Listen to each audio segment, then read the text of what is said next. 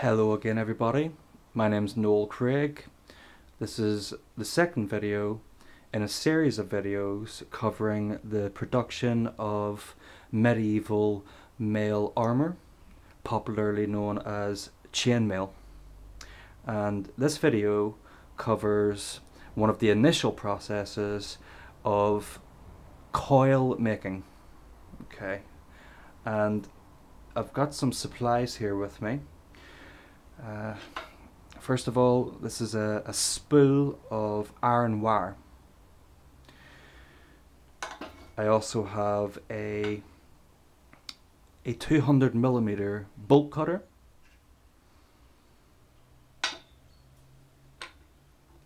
a cordless drill,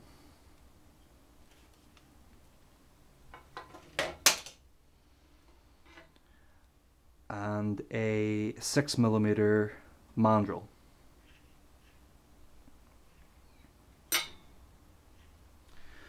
So to get started, I'm going to take my spool of iron and I'm going to cut a length of it. I'll do this off camera.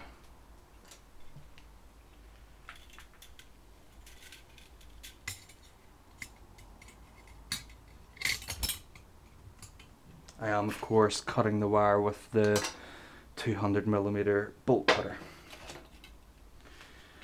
Right, okay, so here we have our length of iron wire.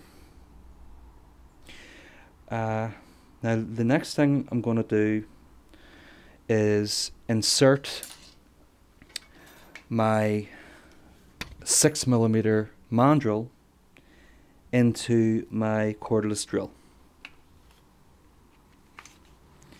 So I'm going to insert it into the keyless chuck,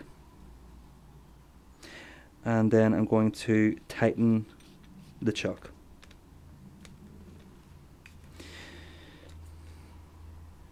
Like so. Just have a quick look over the mandrel, make sure that it is aligned properly.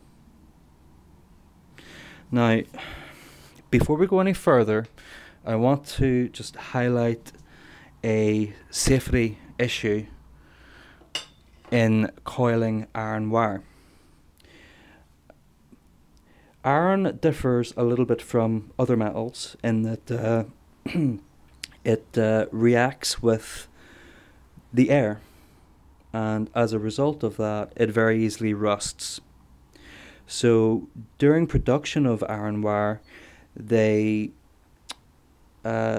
process a sooty charcoal layer over the wire.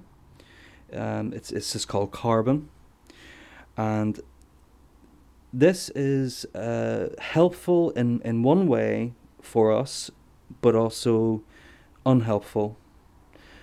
The problem is that when we're coiling iron, this soot or carbon scale increases the friction on our hands, and it's very easy to get a friction burn.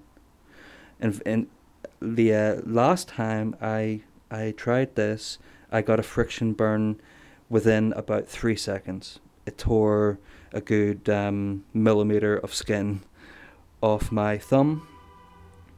So that's why I'm carrying or wearing some electrical tape.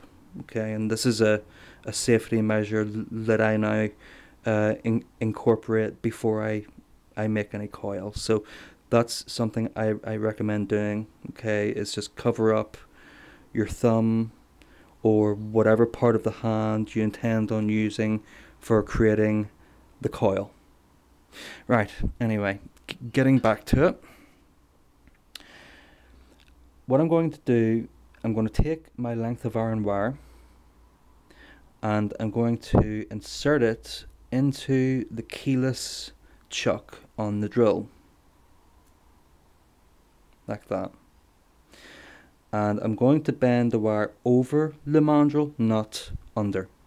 Okay. And then I'm going to just bend it forward a little bit, not too much, about that far. Okay. any more than that, and you will start having problems. Okay, rather than getting a coil, the wire tends to lap over itself, and you end up with just a mess of wire that's no use. Okay, so holding the wire with my thumb like that, I'm just going to tap the trigger on the drill, and a coil should hopefully start to form. There we go.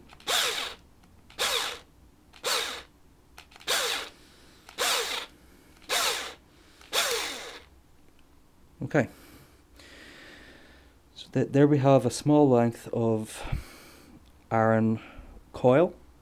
I can now remove that from the mandrel, and before we do anything else, I like to remove the mandrel from the drill, because if you put the drill down and your mandrel's still connected, if you're not paying any attention, you might knock the drill over and you might end up damaging your mandrel. Okay, so I like to take that off first and put it away somewhere safe.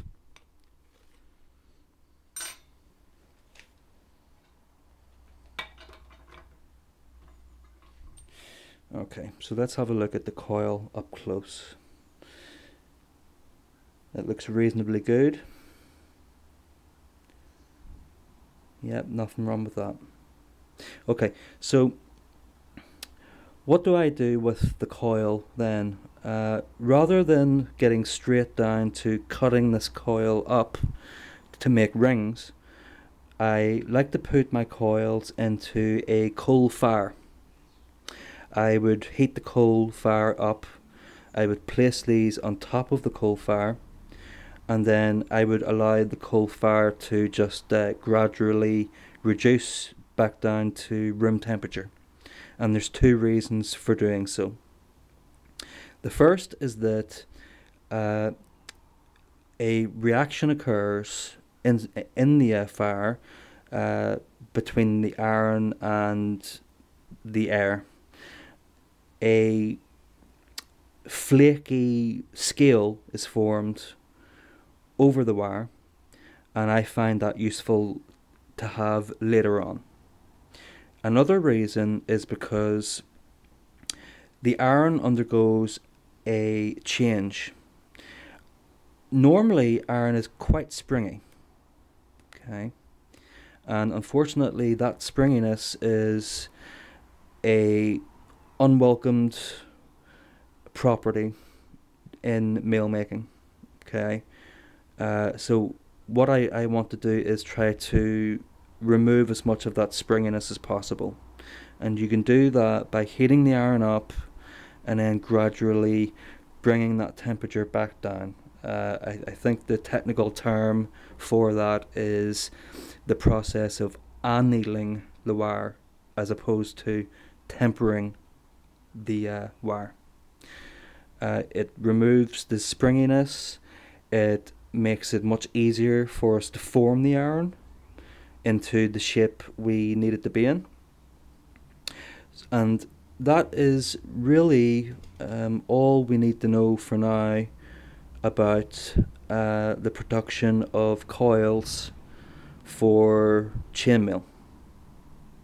Thank you very much for watching. I will try to get the next video up as soon as I possibly can. Have a nice day. Bye bye.